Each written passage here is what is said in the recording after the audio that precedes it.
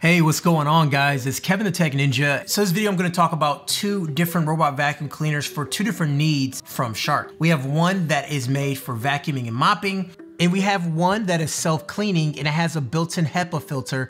And of course, we'll dive into that very soon.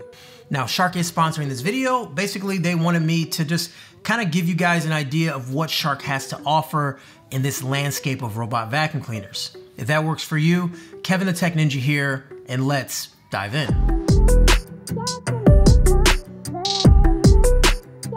So the core of both of these robot vacuum cleaners are very similar. The technology inside and how it navigates, extremely similar.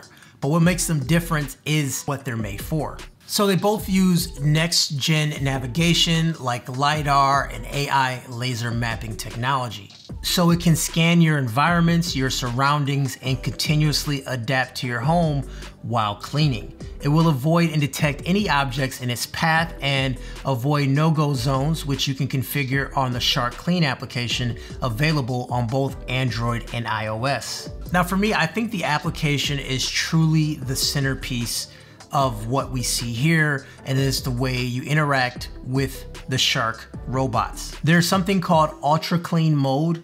So when you're using the app, you can target specific rooms, high traffic zones, or spots. If you set this up, the robot can travel to that precise location on demand, increases suction power, and clean in multiple directions so you get a deeper clean in that specific place. For extra customization, you can set the robot to clean on demand, but you can tell it, say, hey, I need you to clean this spot right now, or you can have it on a schedule, which is the way I use it. And when it's on a schedule, it feels like the robot is part of your smart home. So if you leave the house every day at a certain time, you can have the robot vacuum cleaner to start cleaning up after you leave the house, and then you come back home with a clean floor, which I think is really cool. You can also use it with your voice assistant services, and the ones that it works with, I'll leave below because that list can obviously change over time. Now, the nice part about having an app is that you can always stay on top of what's happening with cleaning around the house. You can see cleaning reports, you can set vacuum suction levels, and you can get notified when your vacuum has updates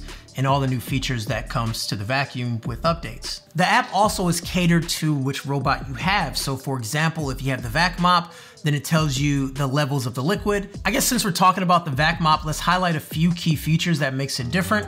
Like I mentioned before, it has mopping technology. So naturally you do get extra accessories specific to mopping in the box with some pads and a hard floor cleaner. So here, the robot can mop your floors at the same time as vacuuming, but it also has a feature that helps it avoid carpets.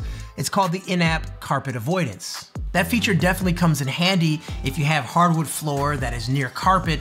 You don't want it going over the carpet and making your carpet wet because it's mopping and scrubbing at the same time. So when it's mopping and it detects carpet, it goes back to the hard surface to continue scrubbing. It's also using sonic mopping technology, and with this, the vacuum is using high speeds for around 100 scrubs per minute, and it's really effective at getting up stains on hard surfaces.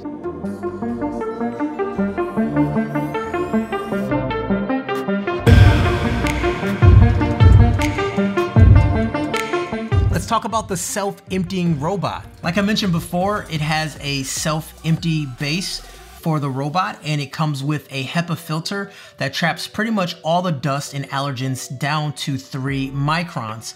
And the base can hold up to 60 days worth of dust and debris, so vacuuming becomes much easier with minimal input from the user.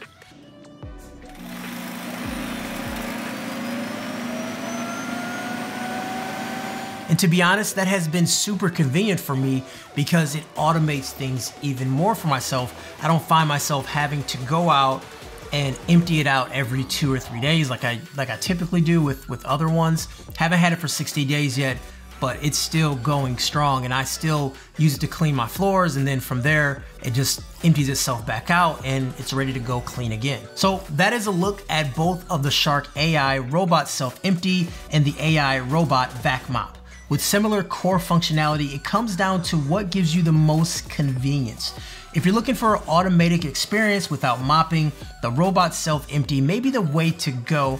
But if you're looking for something with mopping built in specifically, you definitely have to take a look at the AI Robot VACMOP. And there it is, guys. That is everything you need to know about the two robot vacuum cleaners from Shark. As always, if you have any questions, please leave them down below.